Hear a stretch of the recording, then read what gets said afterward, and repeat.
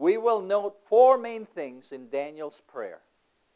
But before looking at those prayer points, let us note what else Daniel did besides prayer and how God responded. Look at verse 3 again with me. He says, "So I turned to the Lord God and pleaded with him in prayer and petition." So in other words, talking and asking. Then it says, "in fasting and in sackcloth and ashes." Daniel fasted as he prayed. Fasting is an interesting thing. What does it mean to fast? Basically, to fast means to give up something, usually food, so that you can be focused on whatever you're trying to do. Most people fast because they want to lose weight. But biblically speaking, fasting is always associated with prayer. Fasting is connected with prayer. And so, in other words, the reason to fast and the reason why Daniel was fasting is to help focus on the dependence on God. The reason to fast is to help you focus on your prayers. The reason to fast is to fully be dependent on God alone. You're giving up everything or things that you need. And so while you hunger for those things, you claim the resource from God. You see how that works? Why fasting comes along with prayer, because the reason to fast is to be fully dependent on God through prayer, because true gratification only comes from God.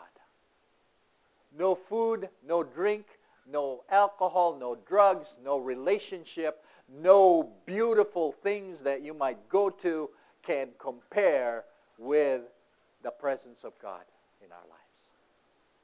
So we need to fast and prayer if we really want to be close to God. And so I encourage you to fast occasionally. God's speaking to us now, isn't he? Lord, bring on the rain. Spring will come.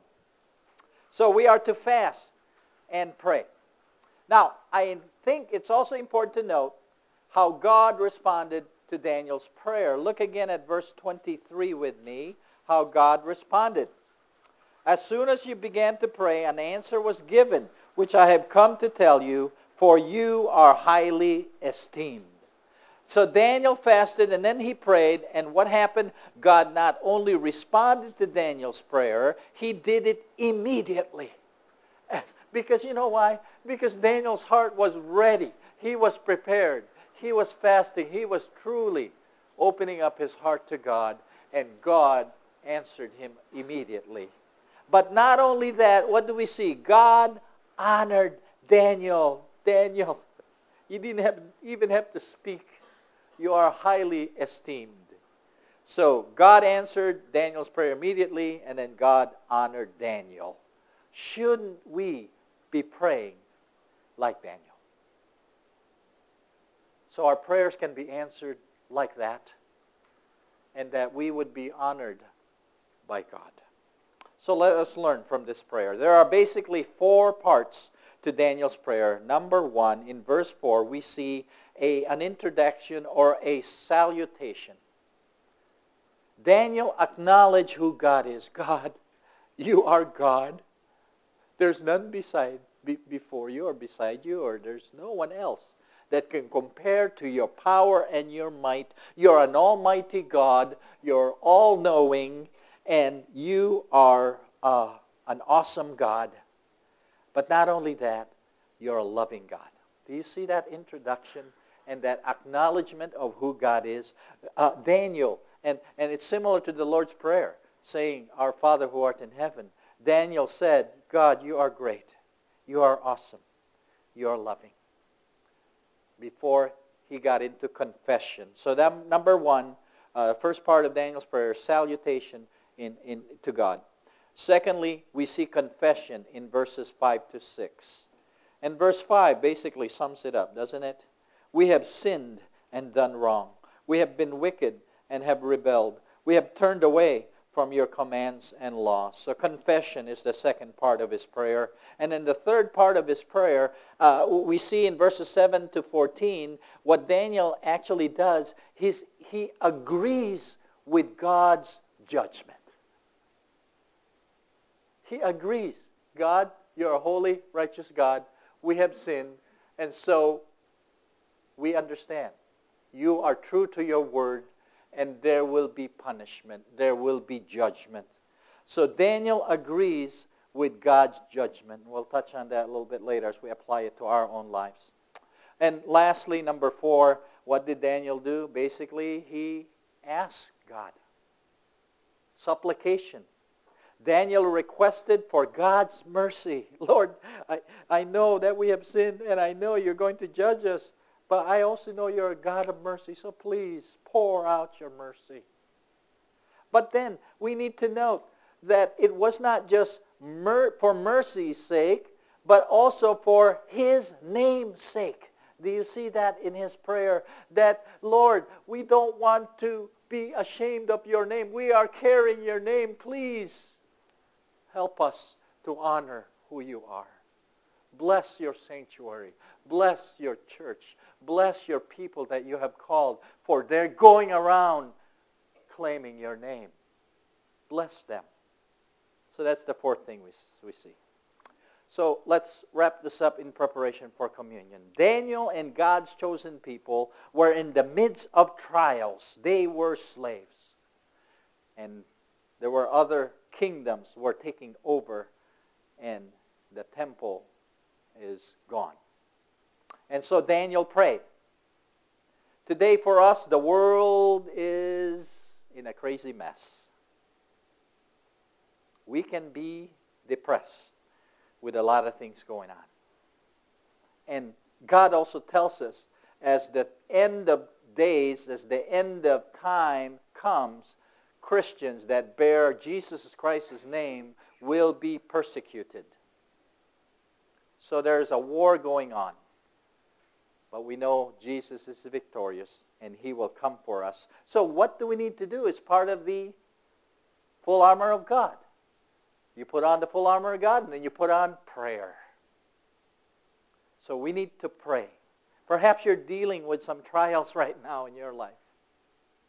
Perhaps you're concerned, as you get concerned with people in other parts of the world, whether it's Japan or the Philippines or India or anywhere else. We need to imitate the prayer of Daniel. So, how do we do this? Number 1, it's in your notes. What we need to do is acknowledge who God is. God is an awesome God. And humble yourself. You are God. You are my creator. I am the created. If you can't get to that point, then you need to really seek God. For God reveals himself in many ways. And so we need to humble ourselves. Because if we don't humble ourselves, we're saying we are God. And God is a jealous God. And he will judge. So that's the first thing we need to do.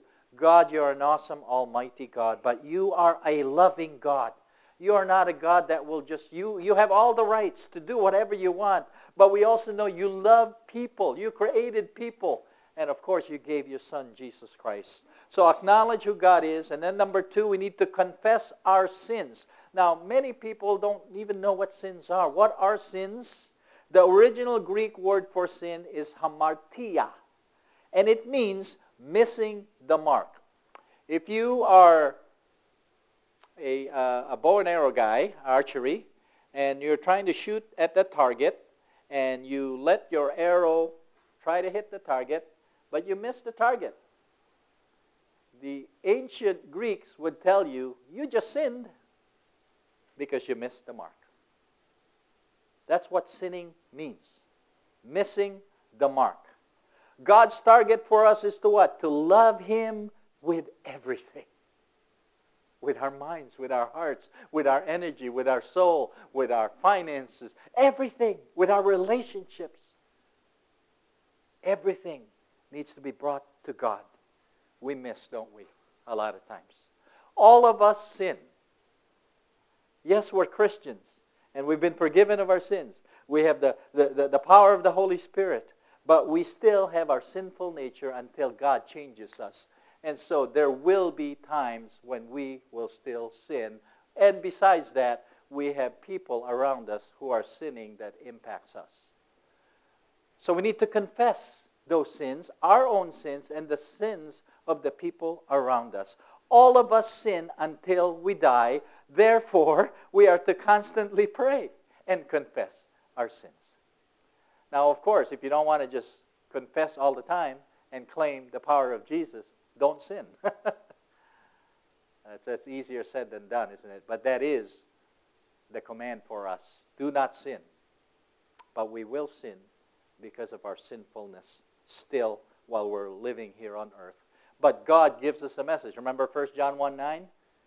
If you confess your sins, God is faithful and will forgive you of your sins as you claim Jesus Christ. So, acknowledge who God is, confess your sins, and then number 3, we need to agree with God that there are consequences to sin. Even for us who are Christians. Yes, we can claim that all our sins have been placed on the cross, but you know what? God tells us when we sin, there will be consequences. You will be forgiven as you claim it on the cross, but there are still consequences that will happen. We need to note that, no matter how hard it is. We need to say that God is holy and right, and we sinners deserve the hardships that will come because of our sins. We need to agree with God. Agree with God that there are consequences to sin. And number 4, of course, we need to ask for God's blessings because He is a loving, blessing God.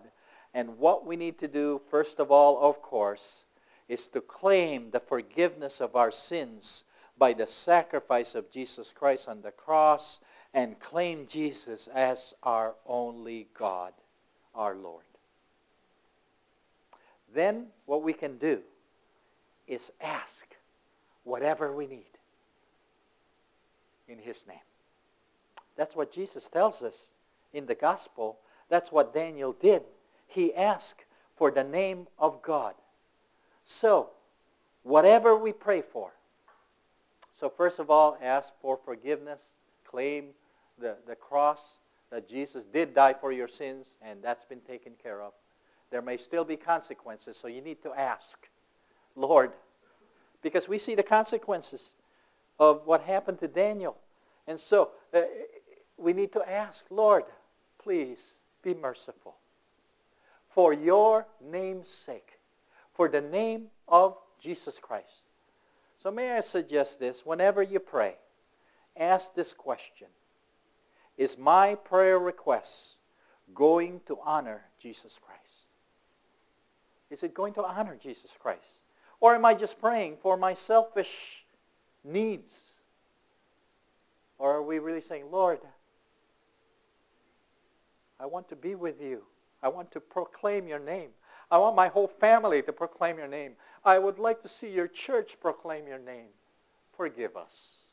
Help us so that your name would be honored. And you know, a simple thing is because people are going to accuse you and see, you're no different than anybody else. You're falling into traps and all of this. But you can bring Christ. There's a difference. If you know Jesus Christ, you can go and tell people, but God is a loving God. Jesus died for my sins, and I claim that, and I know because of that God accepts me and forgives me, and He helps me with my life and be changed, and that is my life. For you who don't know Christ, you are just on a downward slope with no hope at all. There's the difference between a Christian and a non-Christian. So if you believe and confess that Jesus Christ is the only one who can save you from your sins and that He is truly your God, you are called to participate in communion today. In communion, we are to remember what Jesus did for us about 2,000 years ago. He did it once and for all. He went to the cross. So would you take a moment right now to pray about these things? Use these principles, acknowledging God, confess your sins, agree with God of the consequences that you may face, but then ask for God's blessings and ask that Jesus' name would be honored in your life and in those around you. Take a moment to pray right now before we participate in communion.